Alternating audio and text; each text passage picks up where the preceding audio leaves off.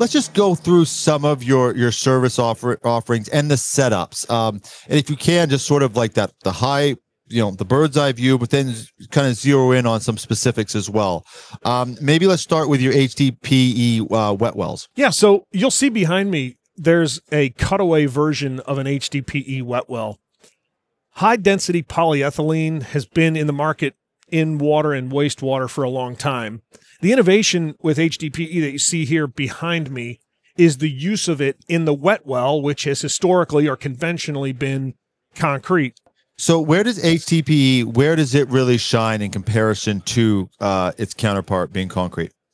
Yeah, it's an important question because it's an innovation in the market that's relatively young. HDPE, high-density polyethylene, has been in the wastewater and the water conveyance market for a long time. It's not a new product by definition, but the use of it in a wet well is innovative. Now, to your point on value, it's a threefold value proposition that HDPE brings to the table when it comes to constructing a wet well. It's a monolithic structure. So you have a one-piece wet well from top to bottom with a counter buoyancy or anti-flotation base at the bottom to hold it in the ground. But that is a one-piece structure. It's 1/10 the weight of concrete. So rather than the conventional method of stacking rings together of concrete and sealing those joints, coating the interior, now you have one-piece monolithic structure that's leak-free and sets in the ground in a single piece. And the second value proposition it brings to the table is resistance to corrosion.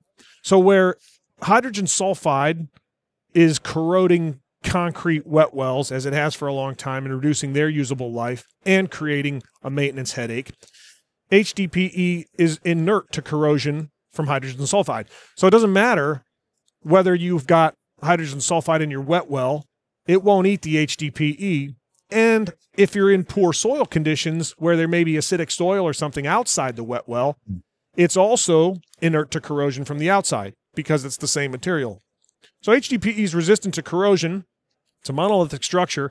But then the third benefit is that when you have a single piece structure like the HDPE wet well, we're able to completely fit it out with plumbing, the base elbows for the submersible pumps, the guide rails. We can put the inverts wherever they need to be or the penetrations in the structure. So by the time it arrives to a job site, it's all done. And it can set into that excavation and be backfilled just with standard backfill. And the contractor has a pump station in what would have otherwise been days or even weeks. So wow, it has quality benefits, it's got installation benefits, and it's got flexibility benefits where if another penetration needs to be added in the future, you can cut a new penetration into HDPE, no problem, in the field. By comparison, you can close a penetration if you no longer need it. Plug it, seal it, weld it, and you don't have to use it anymore. So it's versatile, it's durable, and it has a very, very long service life, 100-year design life for HDPE. Do you know approximately how much of the business for the HDPE is new build versus replacement? Well, a lot of engineers are seeing that if they design HDPE in a difficult application, it's going to give the maximum durability to the customer. But to your point, we are seeing a lot of replacement work go the HDPE route because typically it will come as a result of a breakdown of concrete or a leaking issue or some new infrastructure. They'll know they're going to have the problem because they've had it at another location. So they'll just go down the HDPE road right out of the gate. So yeah, we're seeing a combination of both. It's a great alternative. It's a great solution for both new and retrofit work. What's the majority? Couldn't tell you. It's split.